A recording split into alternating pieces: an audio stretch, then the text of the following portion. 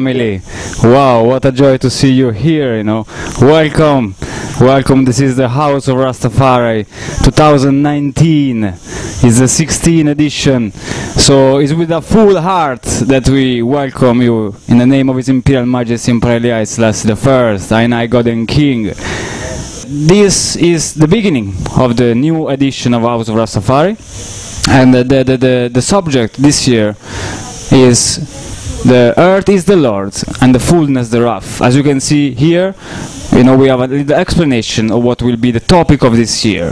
Rototom Sunsplash stands up for Earth 2019. So we want to be in tune, we want to be in harmony with what is the subject of this year, the topic. The Earth, Mother Earth. So we are going to analyze and look at this subject, this Mother Earth, from different aspects.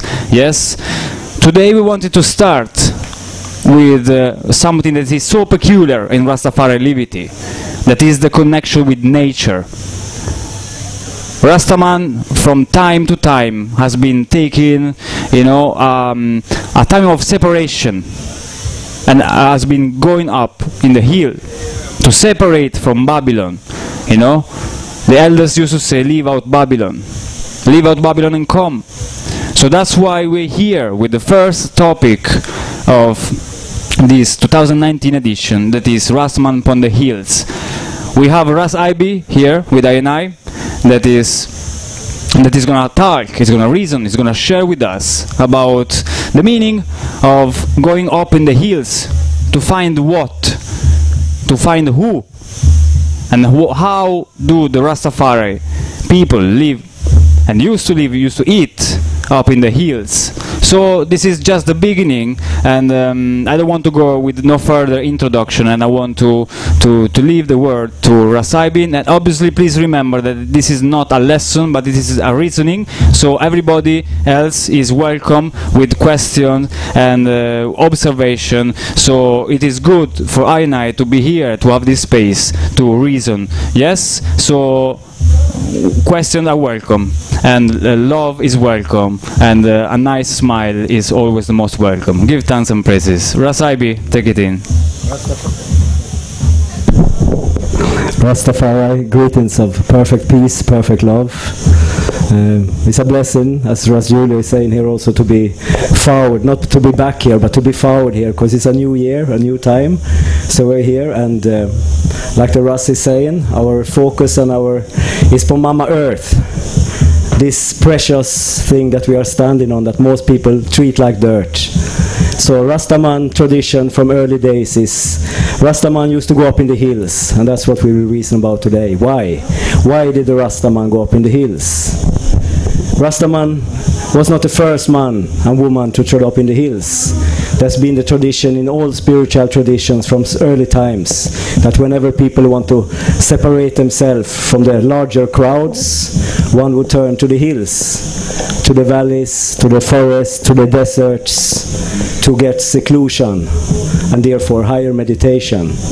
So Rastaman also in Jamaica, where the Rastaman trod up from 1930s, there was a tradition long before the Rastaman, that the so-called Maroons, they used to go up in the hills, run out of the slave plantations as soon as they could, and run up in the hills to get some freedom. So that was the same issue for the Rastaman, because when three men who got the vision at the same time, 1930, and started to block the zone that Emperor Haile Selassie is the fulfillment of prophecy, then they were shown by society, the colonial administration of the islands, you know, and really to survive the persecution, one had to withdraw from the society by own choice as well as by force.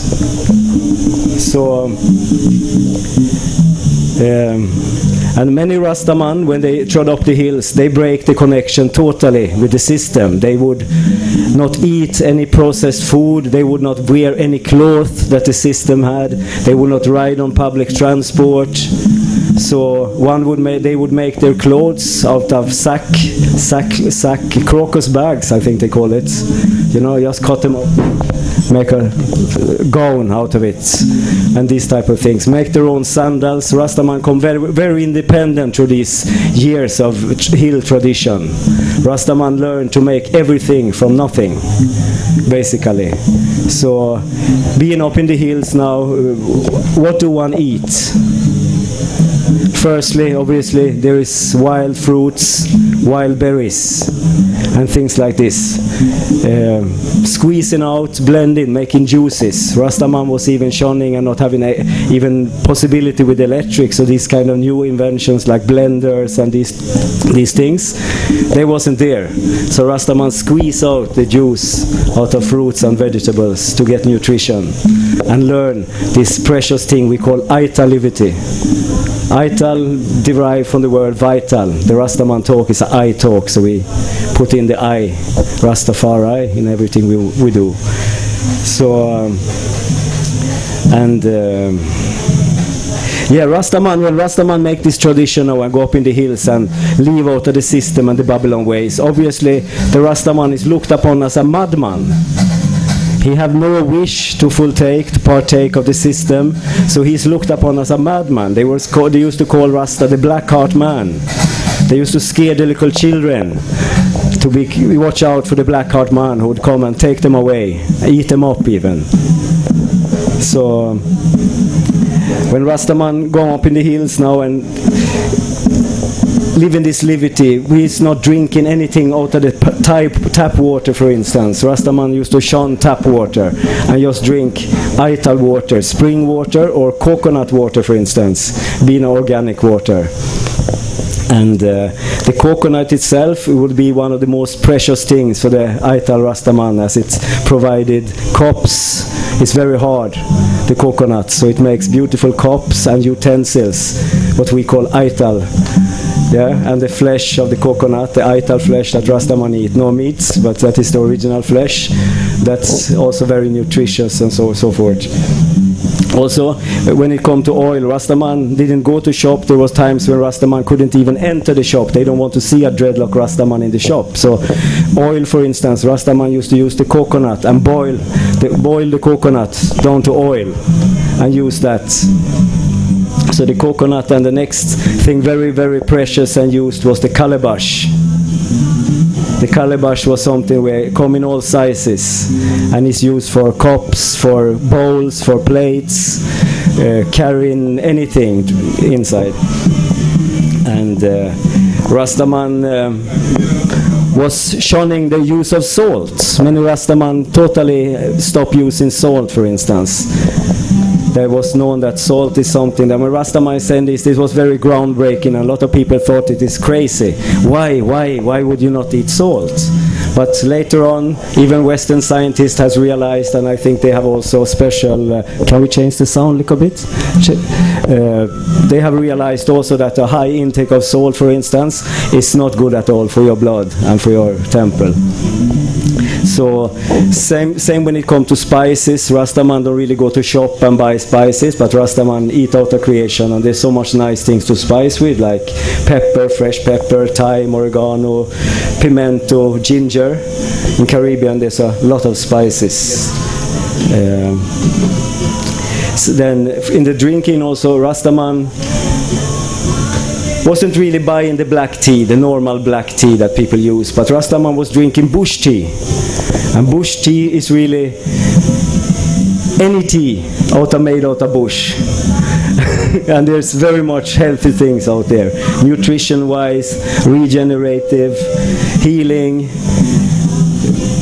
calming, preventive, a lot of good medicine, bush tea.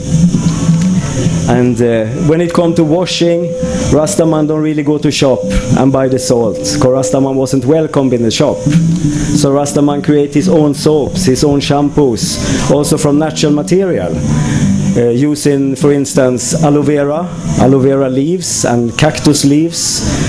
The cactus fig leaves make a wonderful shampoo. Yeah, look at them on them. And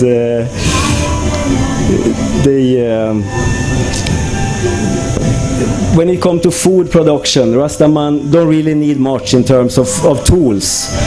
Rastaman were simple man, down to earth, and the most tools that was needed was basically a cutlass, maybe a hoe. And with that, most works can be done in small-scale farming, in the countryside and in the hillside. You want to say something? You want to jump in something? Yes, I. Give thanks, Ras Ibi. And what we are looking at is an alternative way of life. Yes, Rastafari is not a religion; it's a way of life. That's how we define it. You know, so. We wanted to speak about the going up in the hills, because the Rastaman go up in the hills to create and to find an alternative to Babylon. And when Babylon get really hot, as we say, you know, and the situation gets stressful also for the Rastaman, because as Ras Ibi was saying, you know, it was not an easy life. It was not like now. Dreadlocks were not allowed. You know, Rastaman could not even walk in the main street. He could not even take a bus.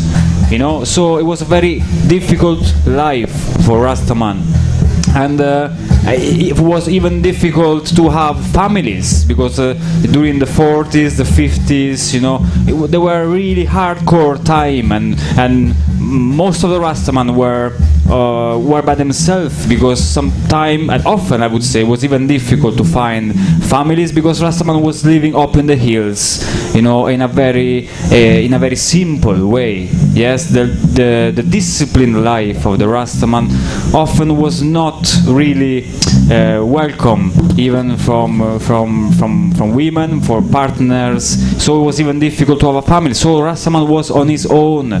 But I want to ask to Ras Ibi, this solitude, this separation, what and how do you think has benefited the spiritual research of the Rastaman?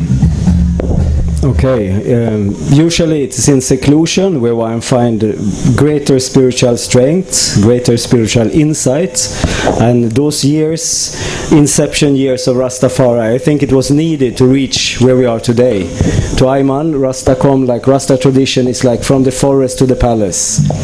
We come from a tradition where Ainai was really persecuted. The Rastafari, the first 36 years of the Rastafari tradition, for instance, in Jamaica, Rastafari was very persecuted.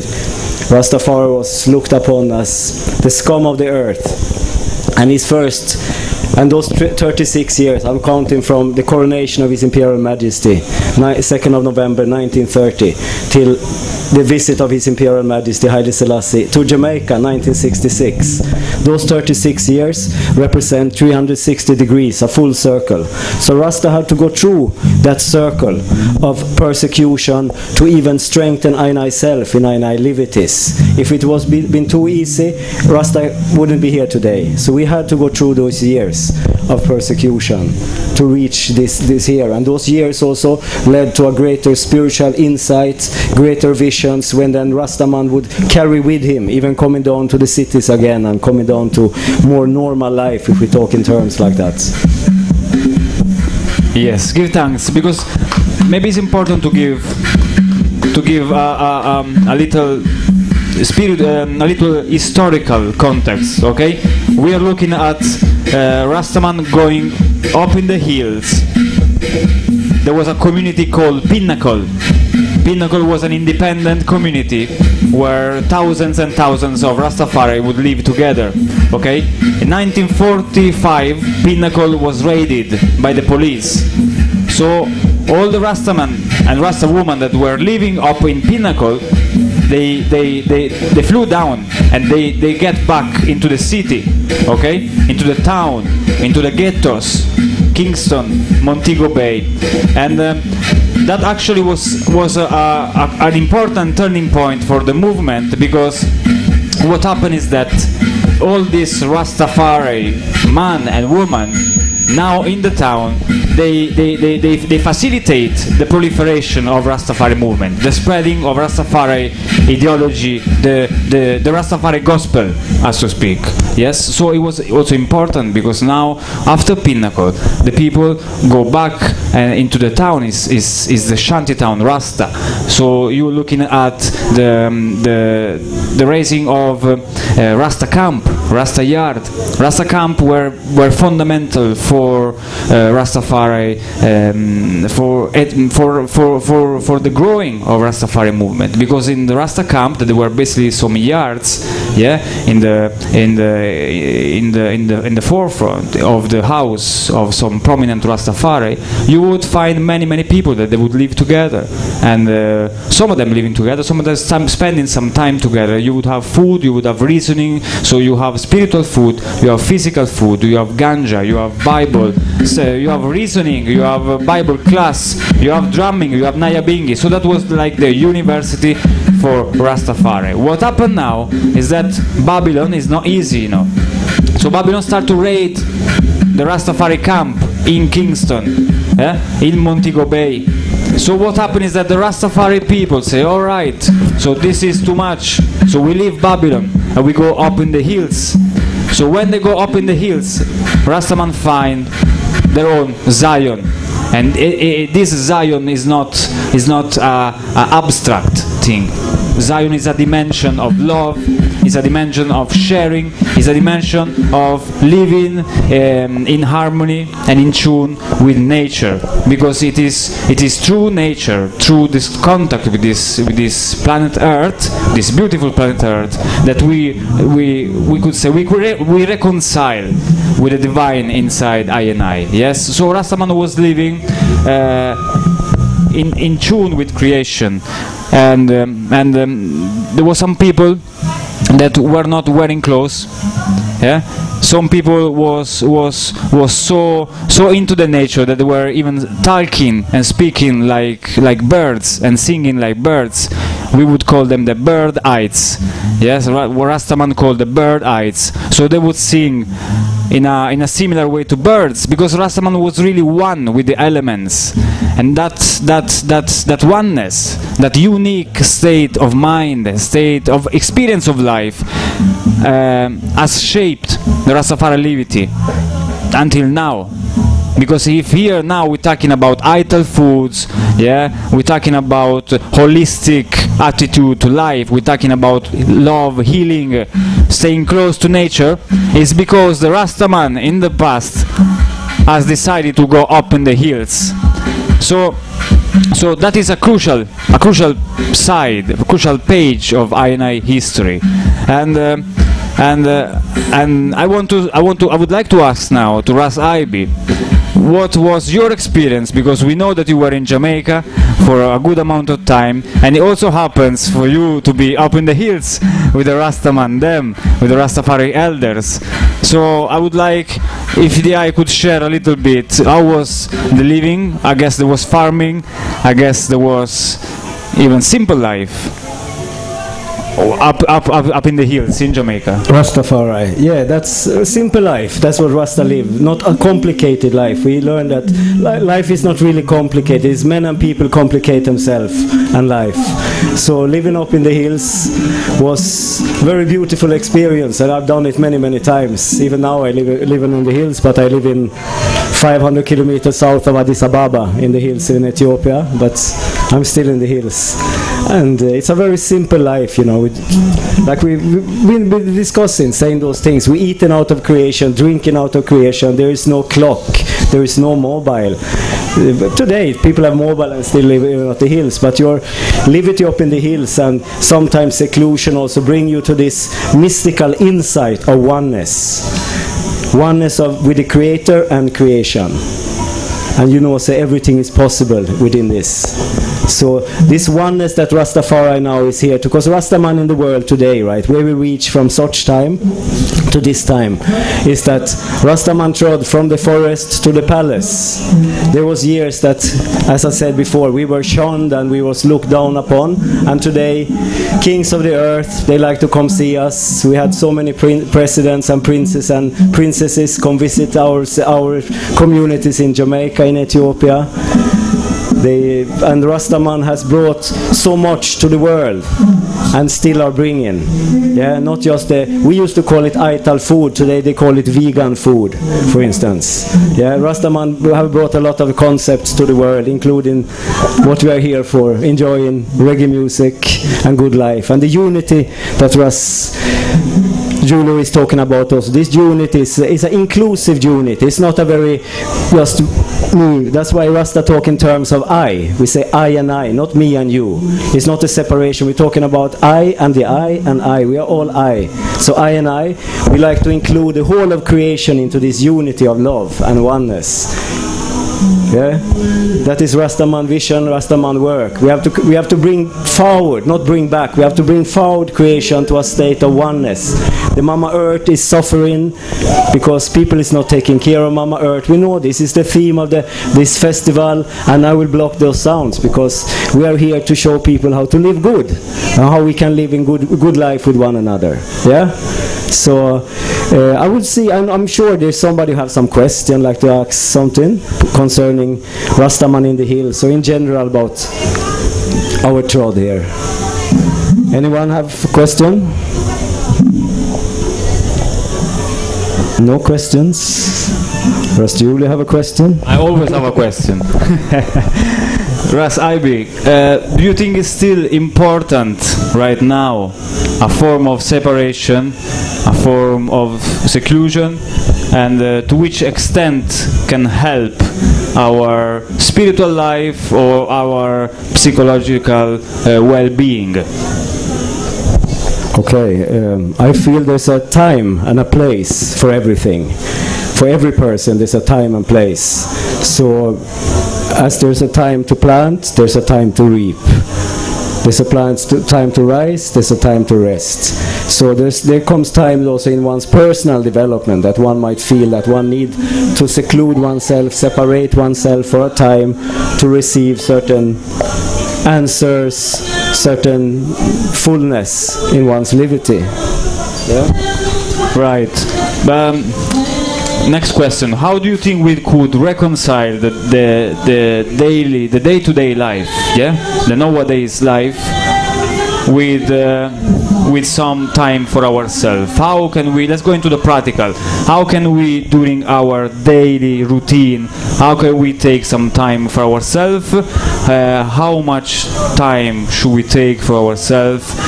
Because I don't think it is necessary for everybody for all the time to go up in the hills. Yeah, we cannot do it. So there is a time and place for everything, as the I say. But maybe even during our routine with our jobs and our family and our runnings, I think it's still important to take some time for ourselves. All right. The hills is not only a physical place, by the way. The hills also is that higher consciousness within oneself, the higher regions within oneself. So there is always time. If one is in tune with oneself, one would know when one need to eat, when you need to rest, when you need time for meditation. So the best thing we can do is to get to know ourselves. Yes, to get to know how we function, and to live a balanced life. My balance is maybe different from a next person's balance. So we have to find our own balance. What is good for I, within I. Yes. Say again.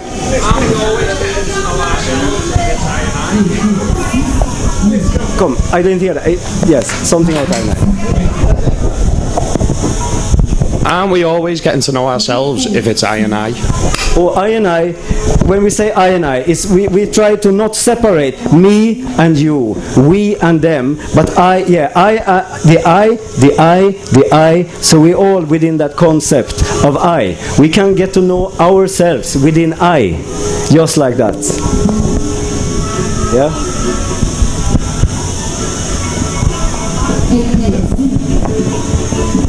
Just to go back on that, do you mean like universal consciousness? So like if one person's doing some work, then it has an energetic effect on other people?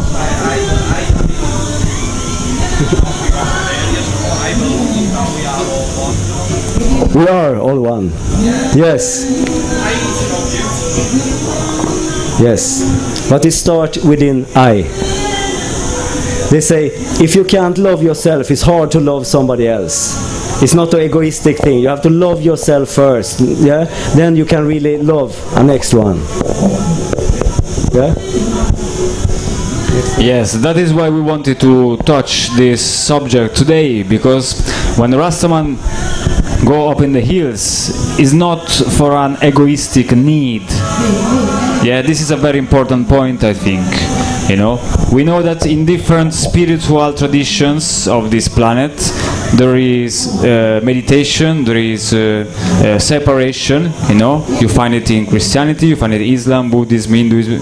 All spiritual tradition has a time on one side. Yes, so that is not something that the person would do because he's just sick and tired and doesn't want anything to do with the world in an egoistic sense. Okay, what I think, what we learn from the ancients, from the elders, is that when you reconcile within yourself, and when you explore more the depths of your soul, of your mind, yes, you reconcile with everybody else.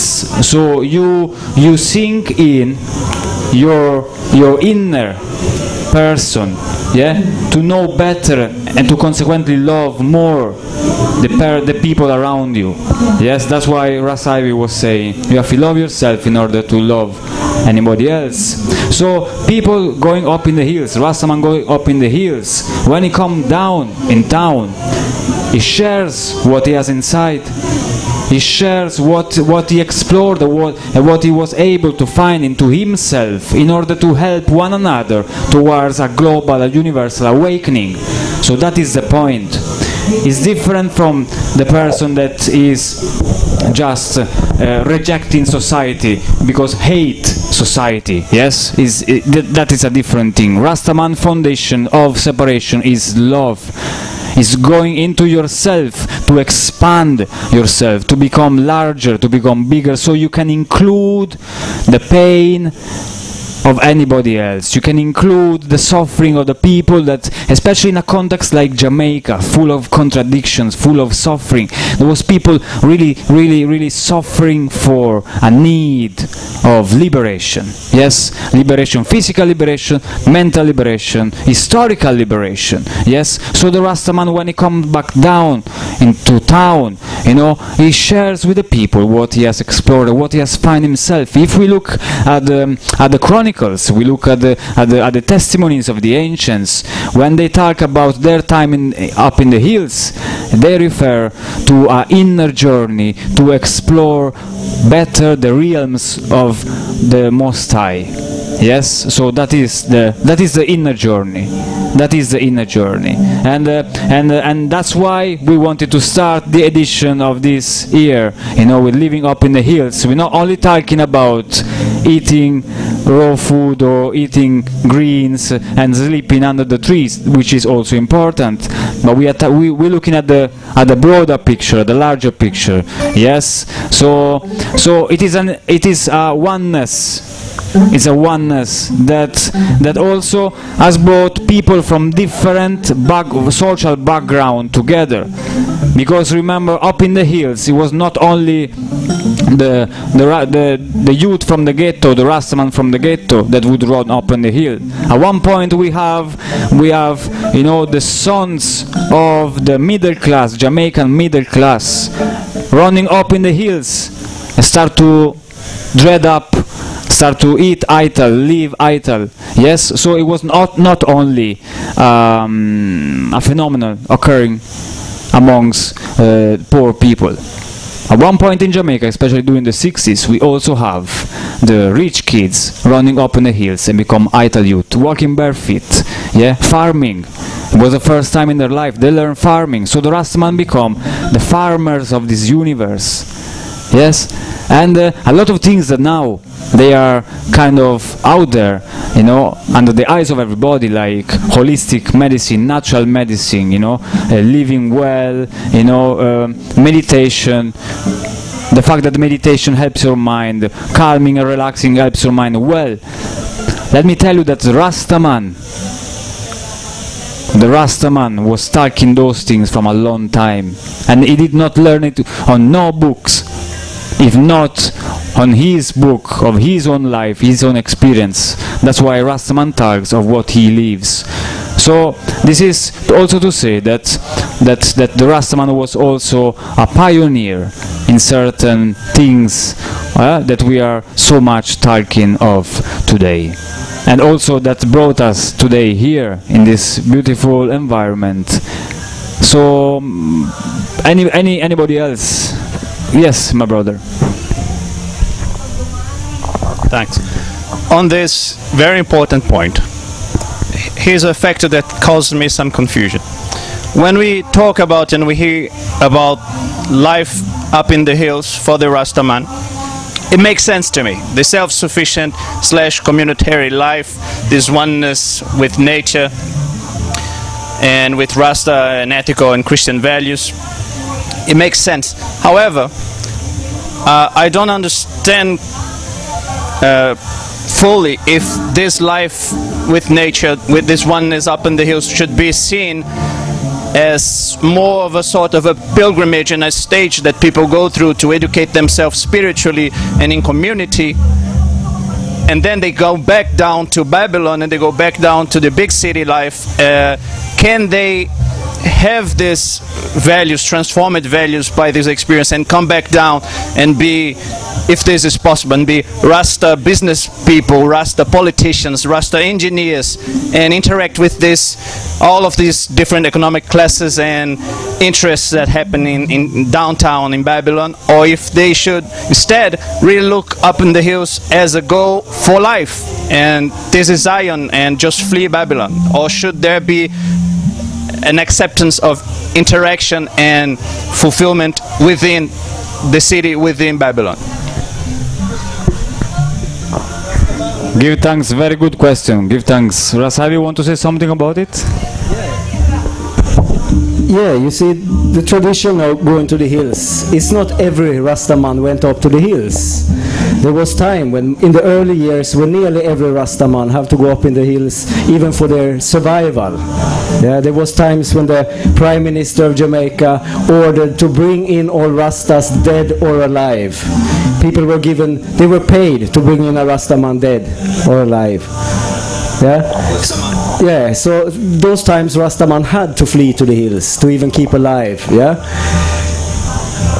Like we have been reasoning, going to the hills is a spiritual trod, and it's an inner trod, not just the physical hills alone, you know. And going into a state of meditation and going into solitude is also preparing yourself for the days ahead, right? If your days is down in the system, yeah, surely you will take your meditation that you receive up from the time you spend up in the hills. Going down to the city, you surely can make use of that calmness, of that oneness, of that vision that you had.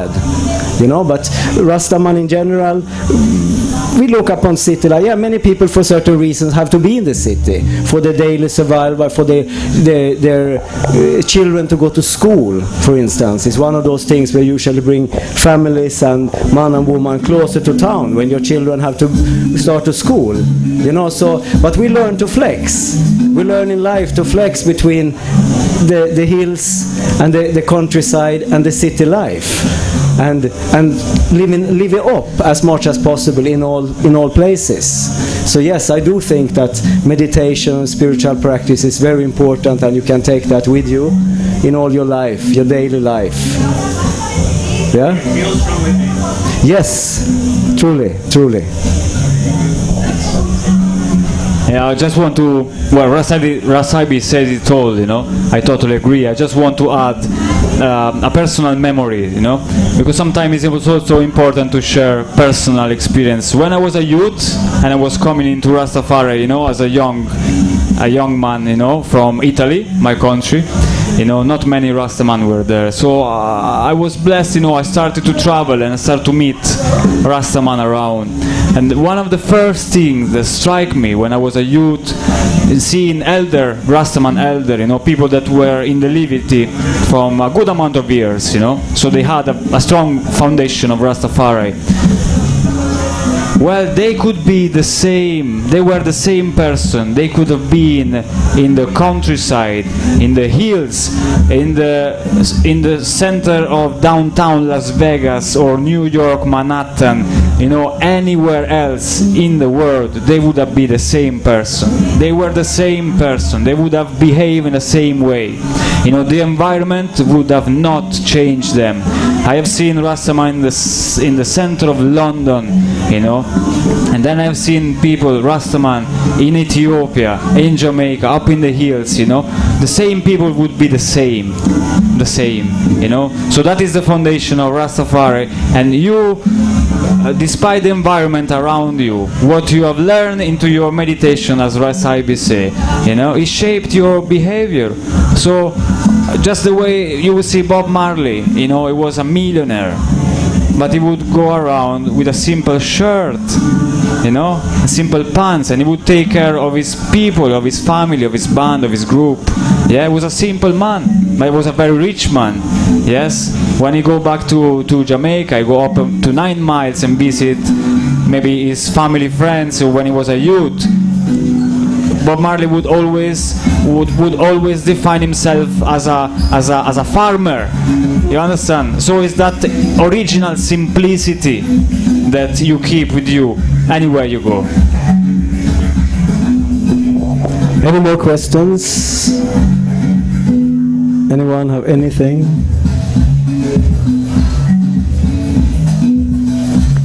Well, give thanks for your presence, you know, give thanks for everybody here. Please, before to go, collect some of this, yeah?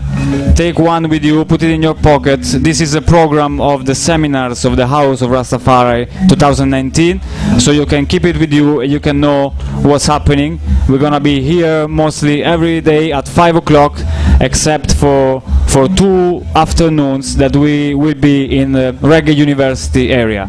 So if you feel a good vibe, you know, please come and join the session of the House of Rastafari. We're gonna start with Naya Bingi every day, and then we will have Rasta seminars. If you're hungry or thirsty, not only in a spiritual sense but also in a physical sense, there's a kitchen, Rastafari kitchen, with ital food and fresh juice, and please, you know, it's your house. Just step through there and you will find a family to welcome you. Yes? Give thanks once again. Give thanks, Ras Ibi. Thanksgiving for everyone present. And you're welcome here anytime. When we are here, please feel free to come talk with I and I. Yeah? You're welcome. It's like we are here for I and I. Rastafari. Oh, one last thing, sorry, I forgot. Here we have some books, you know, you can come here anytime during the day or night. You can consult these books. These books here are to consult, they're not on sale, and so you can sit here, you know, all the time that you want, and you can just go through them, and you are free to speak with anybody of I and I, yeah? And then we also have some books on sale, but these books here, you know, you can just go through them, you know, just sit here and enjoy the vibe. Yes, Rastafari blessings. One love.